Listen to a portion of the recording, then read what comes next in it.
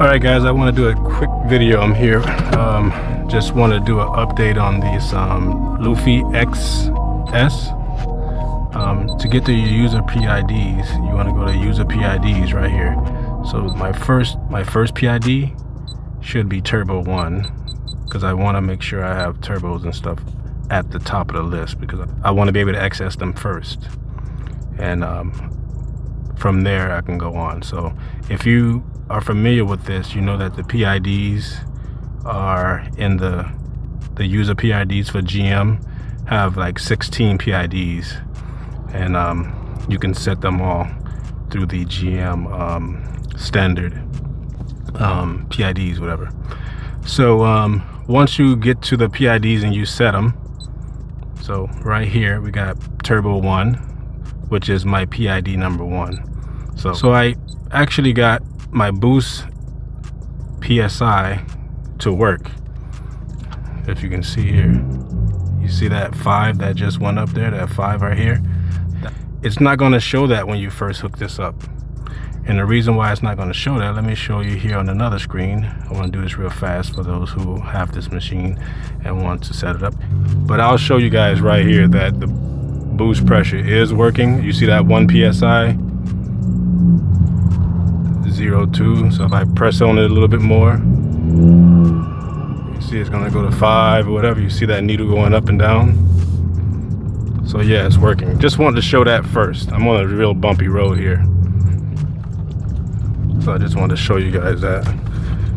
Ah man, these potholes are insane. But I wanted to show you guys that I did get the PSI to work, and I'm going to show you that right now. Probably works for every vehicle to do it this way, but this is how I found out to do it for me. So I'm going to park here. I don't want to scratch my car up on this thing here. So yeah, as you can see, the boost pressure was working. So you got the boost PSI right here. So let's go to the PIDs. Remember, user data setup. I know some of you guys have this already. You asked me questions about it, and I tried contacting Lufi. It depends on wherever you might have to do the Australia, not the Malaysia or whatever. So I did try to contact them. I got no reply back, so whatever. I mean, we all have to learn how to do things sometimes. So no big deal for me. All right, so user PID number 5 here is Turbo 7. So Turbo 7 is the PSI, and I'm going to request the data for it. So you see right there, you see a result. All right, let me put the camera up closer. You see result there. That's the boost reading that it's getting, right? So what you want to do with Turbo 7, if you can see right here, this synchronized data thing here. You see that right there? You can synchronize these PIDs. So if you synchronize Turbo 7 with turbo intake manifold, it's going to show boost pressure.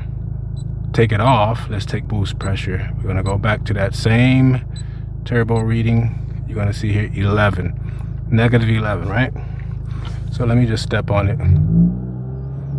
It should be showing that, right? You have to go into the user data of turbo PID Turbo 7 intake and synchronize with turbo intake manifold. So now when you go out of here, what are you going to have? 0.3. All right. There's also in my user data, I have user data 6 here, right? You see PID 6 right here. Let me go back here. So the time is getting ready to change, so it's gonna be a little beep here. So it just turned 7 o'clock, so I got the timer to beep at every hour. So my user PID number 6 is door front left. Door front left. Now when you select door front left, you have to remember what I told you with the turbo. You have to synchronize it. Synchronize left front. Left front is the driver's side. I changed the name on it there, so you see driver. Let's go out of here, right? Remember, we're still talking about synchronizing. So I synchronized that one. So when I open my driver's side door, there's a little door thing that shows up there. Now it's closed. Now the PID number 7 is passenger side. Passenger side opens, and so on. So if I go to PID number 8, I'll do passenger side rear door, and then I have to synchronize it with that rear door thing. So yeah, I just wanted to do this really quick to show you how to set up the turbo ones. When I go through this a little bit more, I'll show you guys everything else. But I do have engine load here, fuel pressure here, ethanol, E85, I changed that to ethanol. You can change the names of these to whatever you want. I still haven't got a chance to do everything on here, but I'm still trying, and I'm trying as much as I can. I'm doing a lot of research. I'm probably going to contact Lufi again, maybe after this video. Hopefully, if you guys like it and comment underneath it, it'll get a little bit more traction. I'm not sure, but yeah, so we got PSI, we got oil temperature here. You can do transmission temperature and transmission oil temperature, but that'll be in another video, because I didn't want to make a long video on this thing. So right here we got boost 0.3 as we're idling.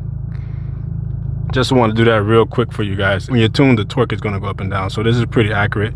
When I put my auto cal in, it'll show like 6 there, so it's fluctuating up and down here, so it's pretty accurate. I still got to fine-tune this thing, but yeah, I do got boost pressure to work there. If you're having trouble with the boost PSI, just go to the turbo 7 and synchronize it with the turbo manifold. All right guys, hopefully that helps somebody, man.